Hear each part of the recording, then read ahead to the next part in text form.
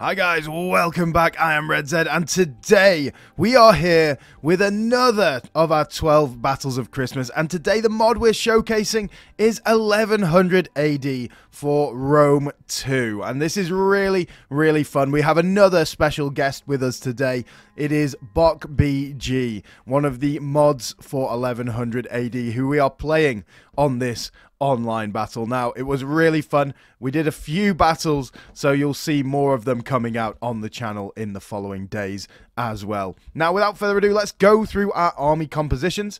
This is my side, the Abbasid Caliphate, I believe, and he is the Crusader Kingdom of Antioch that are fighting in the desert sands here.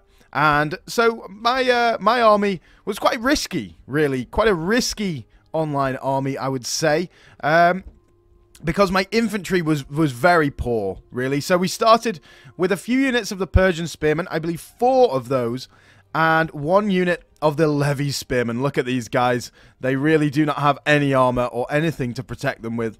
My Persian spearmen are actually okay, to be fair, but not amazing infantry by any means. But then we come to the back where we had our Persian cataphracts. These boys are absolutely beastly. Fantastic unit. Look at them. Really, really good unit. Going to be so strong in melee there. And hiding behind this little outcrop, we also have 4 or 5 units of the Persian horse archers, hoping to harass the enemy troops. And finally, our general was armored Indian elephants. Armored Indian war elephants. Absolutely beastly unit and a very scary unit. Are we going to be able to get the best out of them today? You shall see. Now, looking at Bok's army over here, he has some Crusader Knights, very strong cavalry over there, and some more Crusader Knights on the flank, as well as Crusader heavy cavalry as his general. Look at these boys, looking very mean indeed and ready to go. On the back line, we have lots of good infantry, unlike ourselves. He has his Crusader infantry over here. He has Hospitalier swordsman, if I can pronounce it right. Very strong unit again.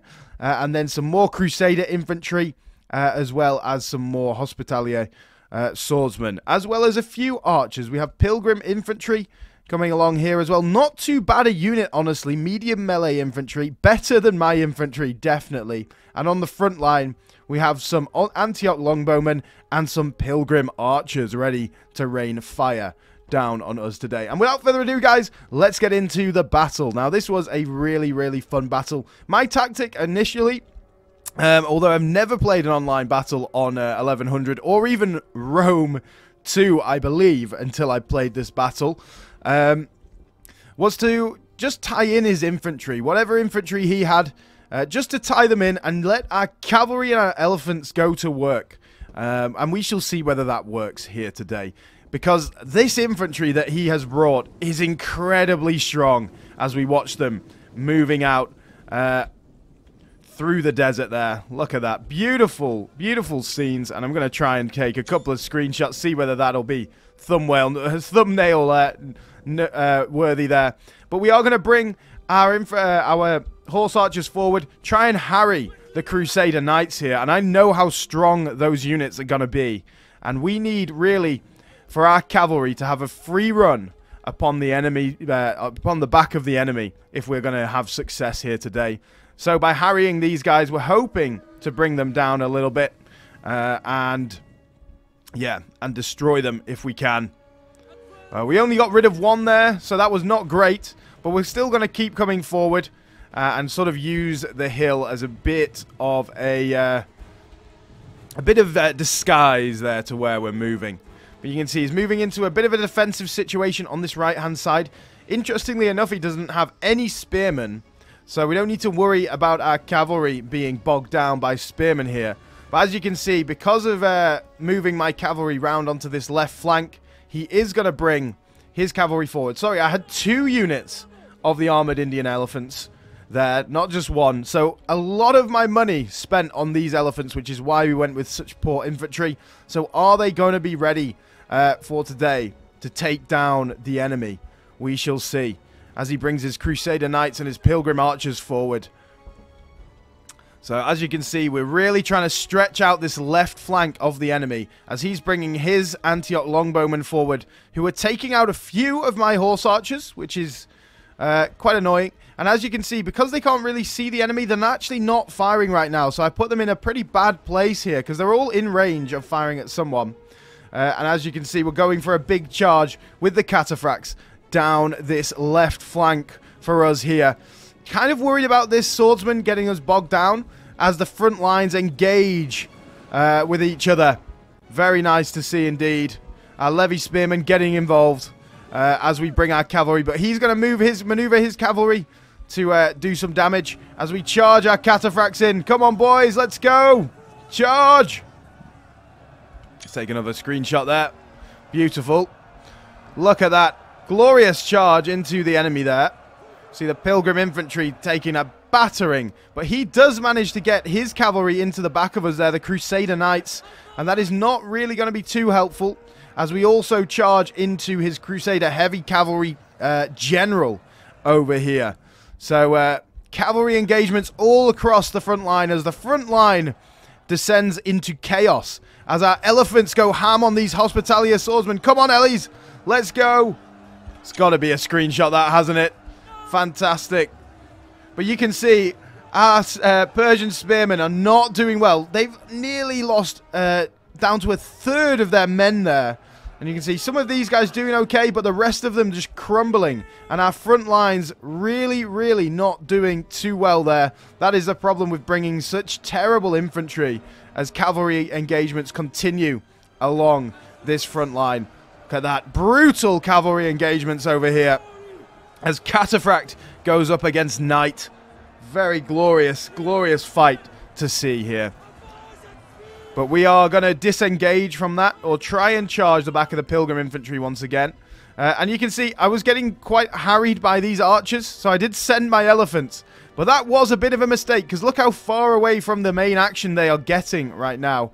As quite a few of them have actually fallen against the Hospitalia swordsmen there. So we did lose half of our elephants on that first unit, but we still got a full unit over here. And they're just not quite quick enough to really keep up with the archers. So that is going to be a major issue for us going forward. As you can see, big problems in the center as the Pilgrim Infantry do start to run away. But our Persian Spearmen and Levy Spearmen just don't have enough against the enemy. As you can see, Hospitalia Swordsmen still ready in the wings, as well as Crusader Infantry and more Longbowmen. As our Horse Archers really didn't do much in this battle. Maybe a bad choice to bring Horse Archers. If I was going full cavalry, I should have just gone for more Cataphracts, I would say. As you can see, our elephants just bogged down by archers going the wrong way. That was a major mistake that I made here. But we can see the armored Indian elephants getting involved in the battle, going for the charge. Come on, boys.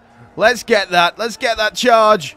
Let's get a couple of screenshots in there as well. Glorious to see.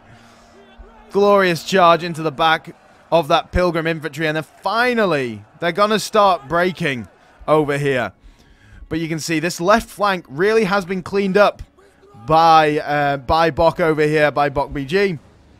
Very, very well indeed. A fantastic job he did there. And my Horse Archers have really, really not paid for themselves, I would say. We'll have to see at the end how many kills they did, but I really want to say that they did not pay for themselves. And the other big mistake was, of course, leaving this fresh unit of elephants out fighting archers when they should have been involved in the melee. And as you can see, my general is starting to rout here. Excuse me. So that is not going to be a good situation as we try and take out the rest of their men.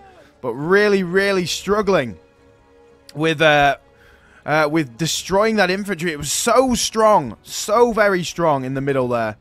And there we are. It is done. So let's have a look at the results, as we can see here. So we deployed about similar, and look at that. We lost so many more, killed so many less. And you can see, look at this.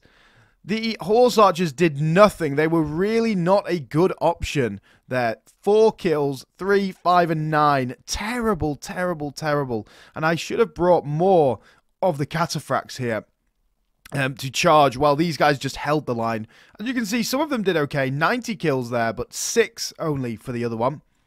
But this elephant, 266. That is crazy. Crazy stats there. Very good indeed. This one only 56 because I got it tangled with archers rather than using it. If I'd maybe used that and they got another 200 kills like this unit, we'd be closer, a lot closer. In terms of his units, look at that Antioch longbowman, 146 there. Very good indeed. As well as this pilgrim infantry, 247. They all did fantastically well. And his cavalry doing decently as well. So a great battle overall, a really good fun battle. And guys, I hope you really enjoyed this, another installment of our 12 Battles of Christmas. I hope you're enjoying this series. So thank you very much for watching. It's been a pleasure as always. Please do like, subscribe, all that good stuff. It really does help the channel out. And go and check out the 1100 AD mod. It is a fantastic mod. You can find it on the Steam Workshop, which I will link down in the description below. So thank you very much for watching, guys. Merry Christmas, and I will see you all again on the next video.